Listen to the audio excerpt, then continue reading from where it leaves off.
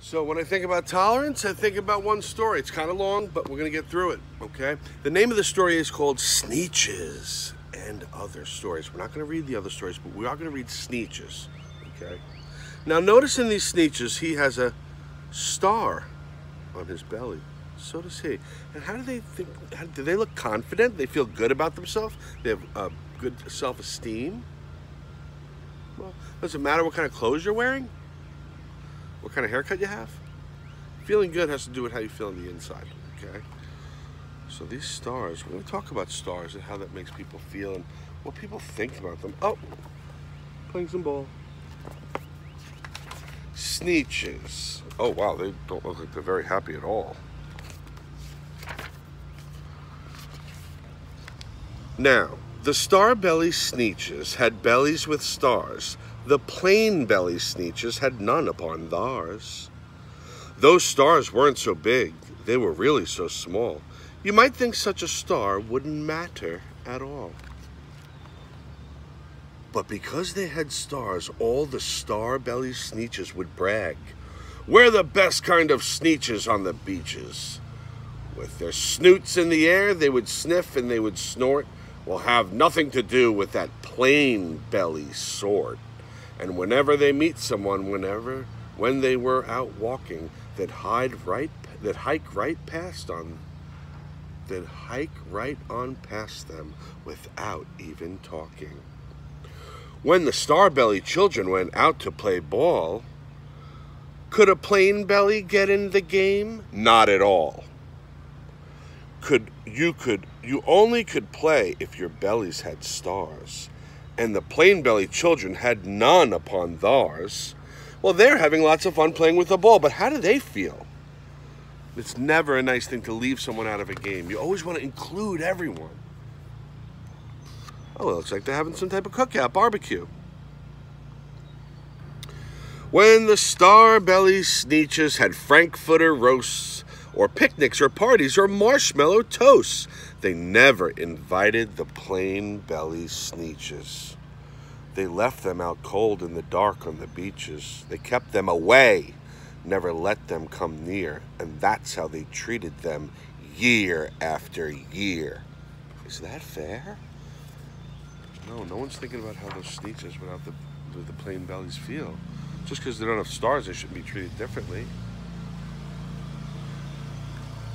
Then one day, it seems, while the plain-belly Sneeches were mopping and doping along on the beaches, just sitting there wishing their bellies had stars, a stranger zipped up in the strangest of cars. My friends, he announced with a voice clear and keen, my name is Sylvester McMonkey McBean, and I've heard of your troubles. I've heard of your unhappy. But I can fix that. I'm the fix-it-up chappie. I've come here to help you, and I have what you need. And my prices are low, and I work at great speed.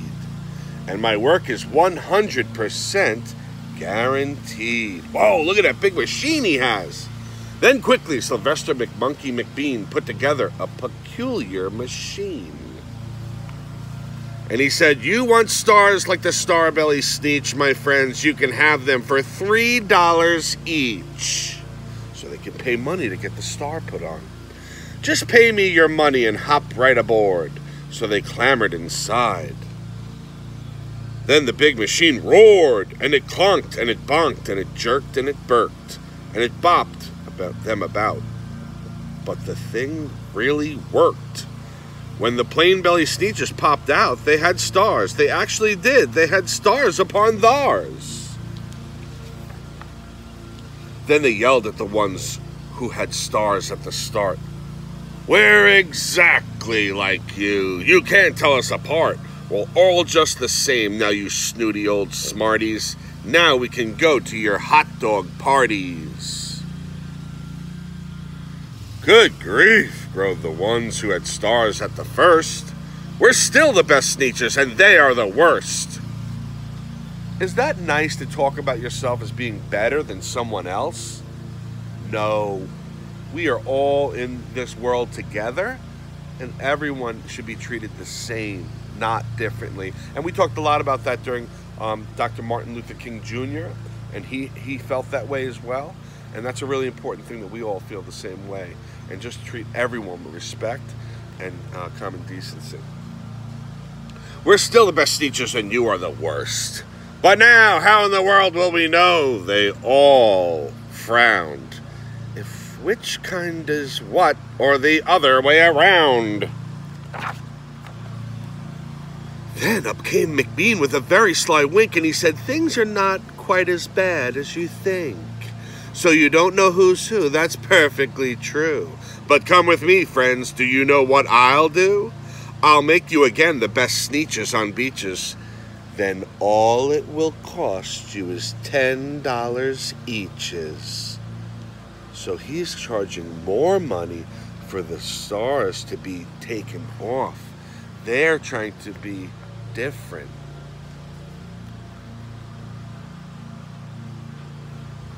Belly stars are no longer in style, said Mr. McBean. What you need is a trip through my star-off machine.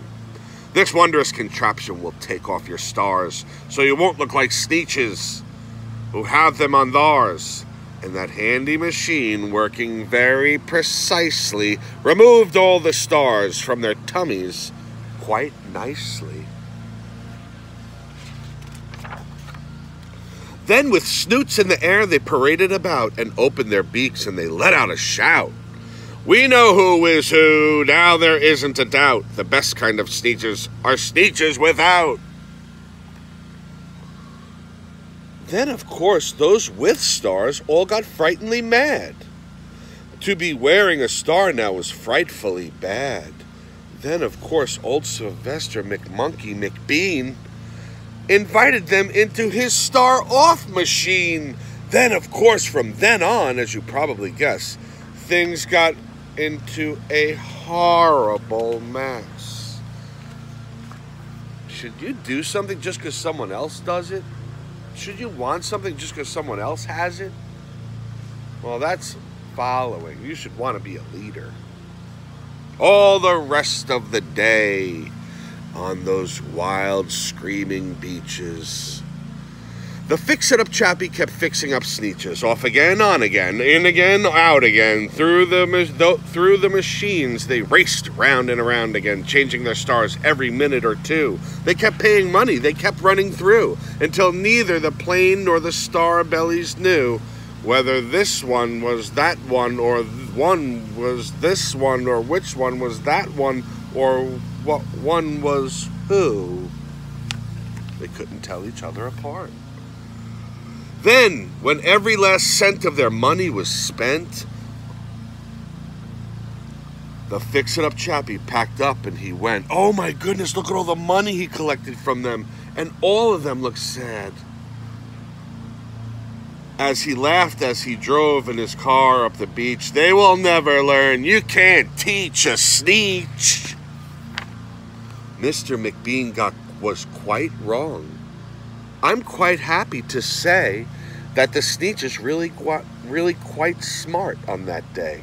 The day they decided that Sneeches are Sneeches, and no kind of Sneeches, the best kind, on the beaches. That day, all the Sneeches forgot about stars, and whether they had one or not upon theirs.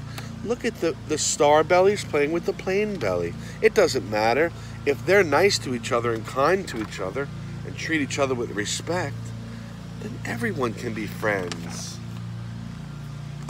The end. I hope you enjoyed the story. I'm also putting one of my favorite cartoons called The Sneeches. So after you listen to the story, if you'd like to, you can watch the cartoon. Maybe get a little more understanding about it and have a little more ownership. But one of my favorite stories. What makes them special is who they are inside. It has nothing to do with having stuff on the outside, long red hair. I think if I thought I was going to be really cool with a big red beard, it's not what it's about. I feel good about myself. I feel good about who I am. I feel good about being kind to other people.